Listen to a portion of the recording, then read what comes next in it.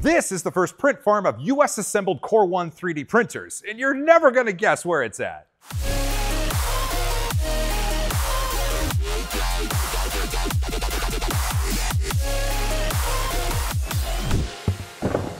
I'm in Cleveland, Ohio at Magnet, and this Core One is the first US assembled Core One from printed solid, and it's going into the CMI Print Farm here at Magnet. It's one of 8.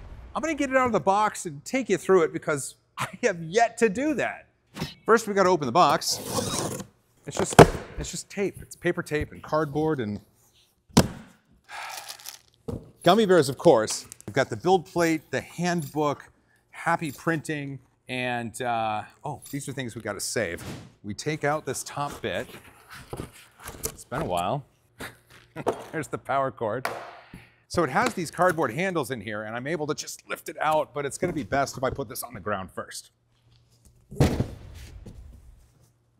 Oh, that was easy. On to the next step. Each Core One does ship with filament, and this is PLA Galaxy Black Prusa Mint. It's beautiful, beautiful filament, some of my favorite. The Core One does come encased in a cardboard sleeve. It's pretty easy to take it out. You blow off the cardboard dust. It is on its side, so I can do that and then set it up right. We're literally almost done.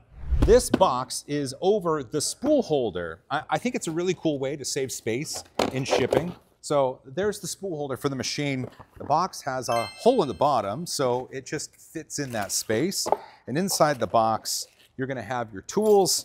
You're also gonna have the LCD, which goes on the front, and the USB stick to put all your Benchy files on. And you can recycle this. This sticker does say, don't use IPA on the clear panels. IPA, or an alcohol-based solution, will mar the panels. Don't do it. Really, just use some soapy water. That's gonna be the best way to do it. And now that we have that warning heeded, we can take off the sticker. Next steps are the LCD. This is it. You can tell because it always tells you how to get home. There's connectors on the back that these wires go into, and then these 2 screws are what hold it on to the frame. So to install the LCD, first step is to loosen these screws just a bit, not all the way out, just enough to slide over the metal of the frame. And then next is attaching these bits. Now I've got big meaty fingers, I can still do it. And so if I can do it, you can do it. This arrow indicates where pin 1 goes, and that red part of the cable is pin 1, so those match up. And that little piece sticking out, and it goes in this slot. And then if the stars have aligned, it works.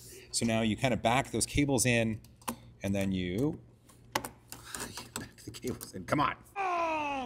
Oh, now see, this isn't sliding down, and so this just has to be loosened a little bit more. There we go. Perfect. You have to tip the machine over to get to these screws. They're kind of buried right here, but with the machine on its side, they're sort of easy to see. You just push some wires out of the way, and then you tighten them up. Now, you don't have to tighten this like you're going on the highway at 55 miles an hour. You just need to tighten it enough so that it doesn't dislodge from the frame. And that's it. And also, while the printer's on its side, it really gives you an easy opportunity to put on these feet. They are anti-vibration feet. They've got a little sticker on the back, and then you place them in the 4 corners. Now remember, here on Earth we have gravity, and gravity is going to hold this printer down, so you don't have to push really hard on these feet in order to get them to stick. It doesn't hurt to just kind of make sure those stickers are all touching the frame. Hard part's over. We're close. The next steps aren't really that difficult. You've got some cardboard bracing that holds the head in place. And then you just kind of easily take the cardboard out, and the head is free to run. Lastly, I think it's important to get this build plate on. Just take it out. There it is. It's slotted. So you just put it back, and it hits the pins, and then it's nice and lined up. It's magnetic. Close the door, and really you're good to go. There's a power cord, and you just put it on the machine because that's going to be needed in order to bring power to it. There's something over here. Let me show you.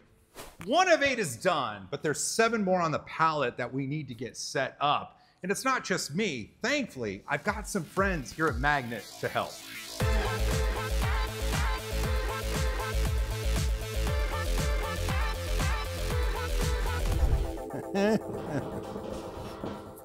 Oh, there we go. We did it!